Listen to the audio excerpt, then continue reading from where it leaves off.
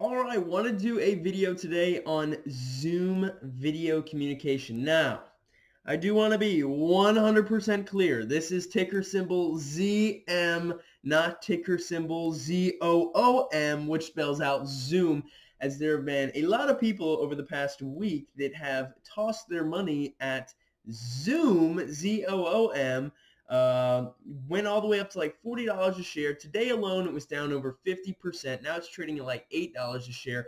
Now, I don't know if people are doing this just because they think that there will be other morons that are going to chunk their money into it, not knowing.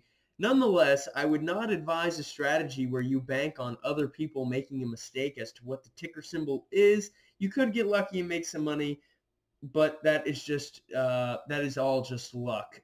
So let's go ahead and dive into ticker symbol ZM. This is going to be Zoom video communication. We're just going to be looking at the chart, picking out some levels as it is pushed higher, a good bit higher over the past week or 2 weeks. So let's go ahead and toss it up on the screen here. You can see this is going to be the 20-day hourly chart. So right off the bat, it might not be super clear as to the levels to look at, but I'll go ahead and show you guys what I was looking at in particular prior to this big move that we saw. So on the low end, my support that I was looking at was right around the $102 price point. So I'll go ahead and throw in a support line right in here. And then the upper resistance line really that I was looking at, making this more so of a channel, was right in here in the high teens. So right around $118 a share up to say $120 a share. And you can kind of see now that we had this pattern, rough pattern I will say, in between these low hundreds and the high say $118 price point, and we traded him there for a couple of weeks. We did see a couple pokes through, even through $120 a share, but those were quickly sold back down.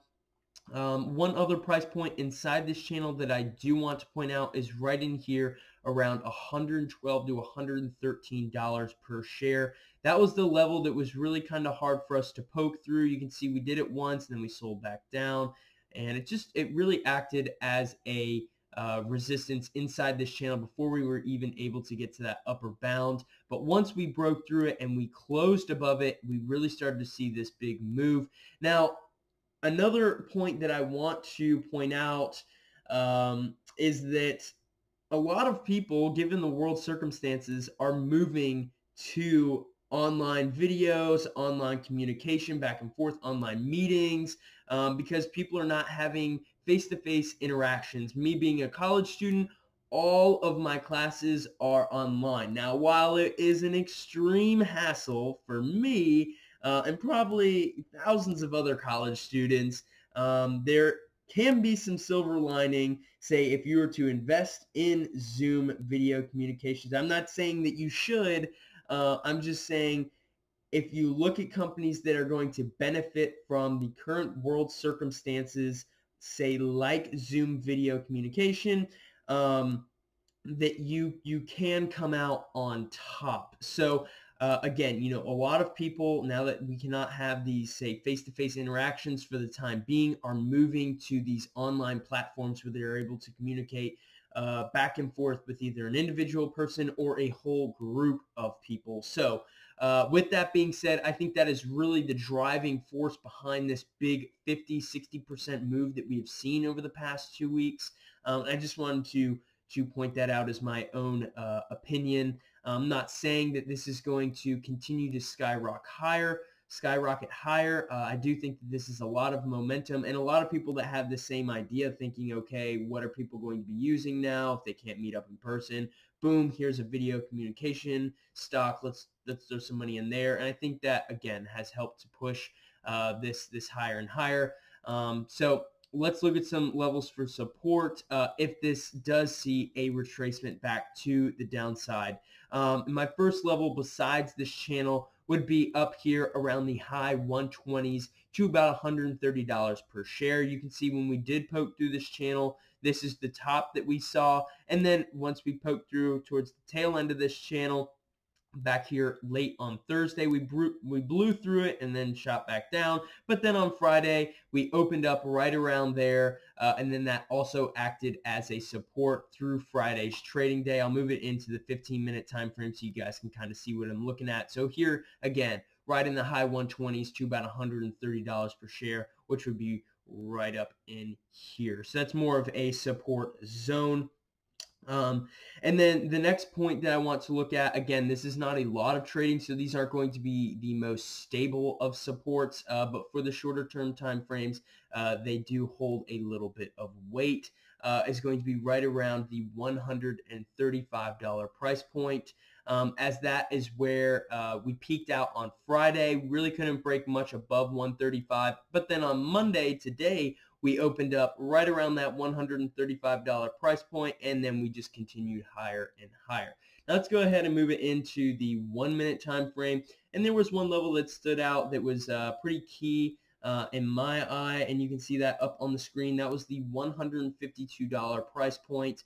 And you can see in the early stages this morning, we pushed through $150 a share, moved up to $155 before seeing a quick little pullback, another rally, pullback, and these pullbacks were to that $152 price point. And I say 152 as an exact number. It's not. Again, you know, there was a lot of momentum and a lot of volatility in the market today. So I would say anywhere between $150 to $152 a share, give or take some pennies here or there, was the nice support that we saw today. So as we move into tomorrow, if we do see ZM start to pull back, this is a level in particular that I would be looking at right in the low 150s. You can also kind of look at some of these levels right around here, say right below 150, around 148, 147. But again, there wasn't a whole lot of trading that went on there as far as a support would go. And you can also look down here where we set this top, 144. Again, I don't think these are going to be super significant levels. As time goes on, they could be, but at the moment, not so much. And then if you want to look at a resistance, I would pick out today's high in particular. So we'll call that $165 a share. And then we can also look here and see right around where we closed was $160 a share. You can see that's the top that we made early this morning before seeing this nice little cup action go on. And then as we moved out through the later stages of the day, that was also a spot where we saw some resistance. So we'll go ahead and toss that in right in the mid 159s up to 160. So I hope this video was beneficial or helpful to you guys. Maybe you're seeing a few things here on Zoom that you didn't before. Let me know if you guys liked the video, or leave a comment as to how I can make these videos better for you guys. Trying to do a few different things here and there to see what works best and what kind of conveys my point or my stance the best. So make sure that you have some sort of trading strategy or plan put in place before you trade Zoom or any stock for that matter, so that you are set up the best to make some money on your trade. So thank you guys once again for watching. I'll catch you in the next one.